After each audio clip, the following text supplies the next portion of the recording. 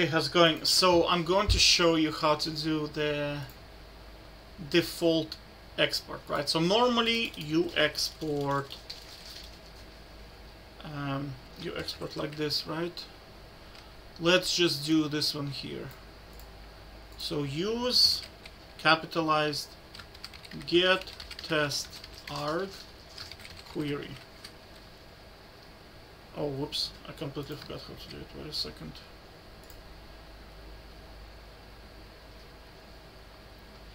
Yeah, sure, this should be const equals API slice. And then if we want to use it, we go here, we put it in here, and then let, well, whatever, const test equals this, and let's put test as an argument, and then this should work, right? We should have test printed, yeah. So now we have test printed. So there is a better way of doing this, much better way, because this is very time consuming, trying to constantly export. So what you can do instead is export default and then API slice, like this. Now, because it's a default export, you can name it as anything. So let's say, I don't know, any name. My API. My API. So now you can do it two ways, right? You can either const equals my API. You can destructure in here, so we can do use, what was it called? This thing here. Use get test arg query, right? And now we can just call it use get test query test. So this will work, right? Yeah, so you see this is working. Or you can do it another way. You can do it just like this. What are we gonna call it? We're gonna call it, I don't know, my variable, whatever variable, and then my API dot use get all query, and then hello, like this. This will work as well, right?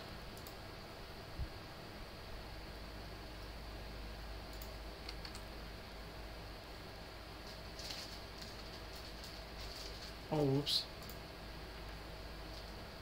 Get test args. Get test arg.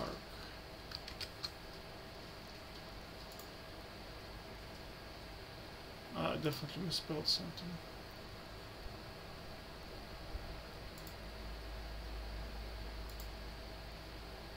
Oh, I forgot query. My apologies. Now it should work. Yeah, so if we reload, we should get hello. Yeah. Because this thing basically prints anything that you pass it as an argument into it. Okay, so there's two ways of doing it. You can do it this way or that way, right? You can either destructure here, or you can use it as an object. Alright, so this is how to export default React test query. Another one is you can also use lazy query. I'm gonna link this in the description below. Lazy query, right? Lazy query is pretty good if you want to. You just type lazy in here, right? And then, well, let's first of all see what's inside of it, right? Let's just console log this thing.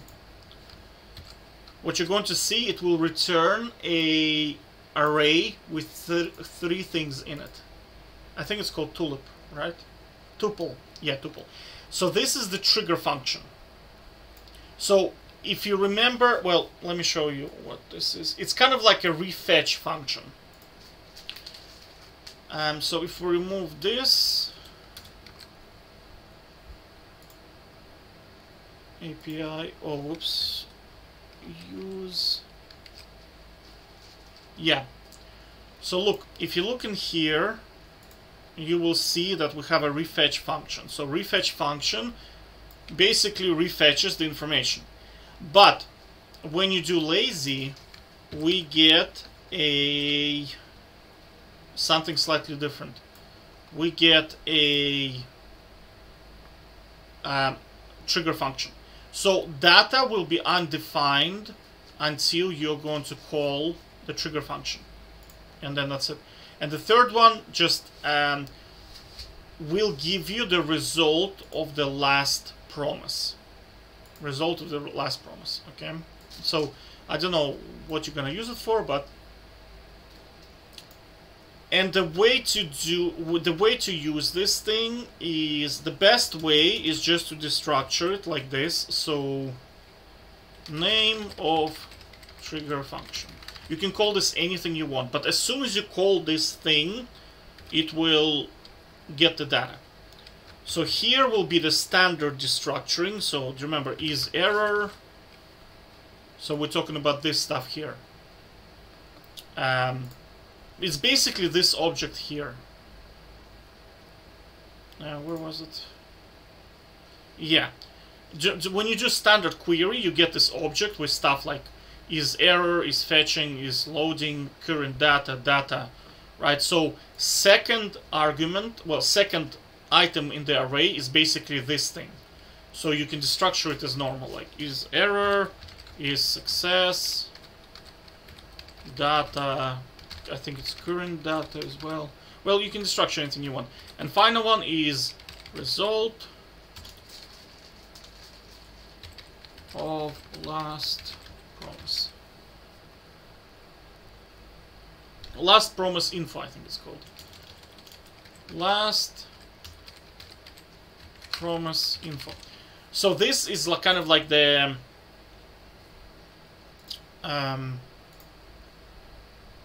this is convention to call it like this, right? So now look, if we go with data, so I'll show you something cool.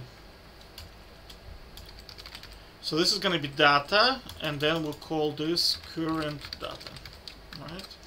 So you will notice that it's going to be undefined. You see, it's undefined. Okay, so now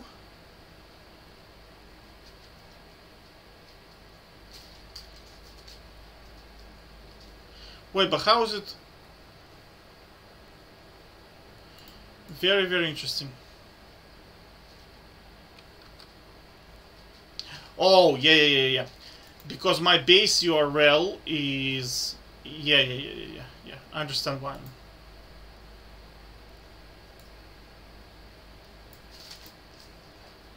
I understand what's going on.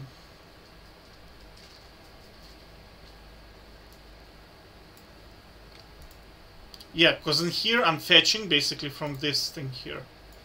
So we have data coming in. Alright, so now let's do use effect and let's trigger this function here, right? And what you're going to notice is it's going to re-render a couple of times and then get the data, you see? So if you want to have control when this thing is triggering, that's how to do it.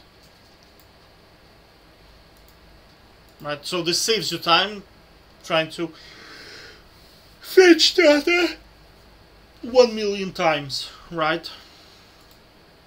So as you can see, like at the start it's undefined, then we trigger the function, then it re-renders, and then it gets the data for you, and then that's it. Okay, and that's about it. Take care, bye-bye.